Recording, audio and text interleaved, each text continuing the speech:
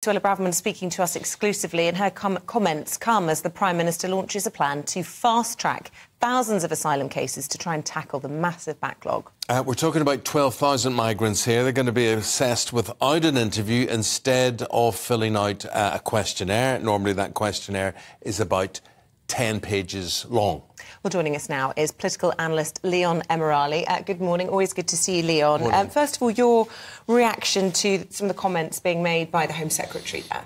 I think it was a fascinating interview. I mean, she clearly is setting out her stall that actually Rishi Sunak has to get this Brexit deal right. Otherwise, she could be one of those high-profile potential resignations. So I do think it's a really interesting interview, the way that she was dangling it away from the Brexit deal, trying to prioritise the issue of small boats, trying to prioritise migration, legal migration in particular. And I think it's easy to say words on those topics, but very hard to implement. So what do you make, then, of these 12,000 cases that are set to be fast-tracked with just a quick 10-minute job rather than the long document involved? Some people are saying it's an amnesty in all but name. They're all going to get ushered through. Indeed. I mean, I think details on that still are quite loose, but on the face of it, it does seem as though it will be a fast track, as you say, Isabel. So I think for a lot of people who have concerns about what's already happening with immigration, this seems almost like it's making it easier rather than potentially putting up barriers which a lot of people will want to see. And yet we're getting these immigration stats out at 9:30 this morning.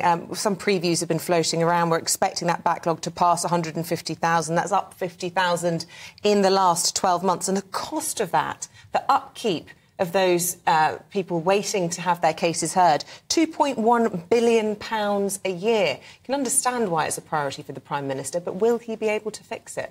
Well, it's quite extraordinary, isn't it, when you look at those figures and you hear about, hotels and all the rest of it that's bubbling up around this narrative. And I do think the Prime Minister has to tackle this. It's one of those key issues that people on the right of the political spectrum care about, and if he cannot get it sorted, if he cannot create some sort of solution that allows us to get taxpayer value for money, as well as also being a compassionate, kind country that he pledges to do, then I think he's going to face difficulty. But it's a really difficult balancing act, and it's no easy task. I want to just ask your opinion about Shamima Begum.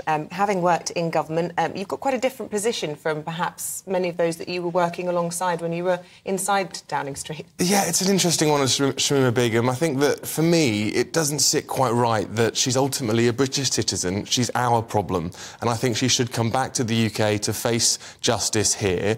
It doesn't seem right that a Home Secretary can simply decide on a whim that someone is no longer a British citizen, and I think we have to go along those lines and do things by the book. OK, I mean, well, it has been done by the book, arguably, in the sense that the courts have rejected her appeals, and as you say, the Home Secretary using the power he's legitimately, or she now, in Suella Braverman's case, has got. But it does create a problem, doesn't it, in these stateless sort of refugee camps? What will become of these people?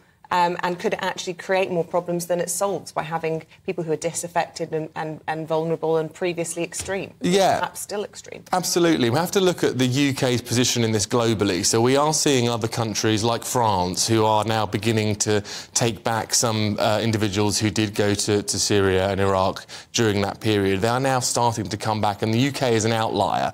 Now, some may argue that is a good thing, and there is a good argument for that, but I do think that ultimately we have to be responsible for people who have a British passport, who are British citizens, and it has to be done in the right way. Interesting. Leon Emirali.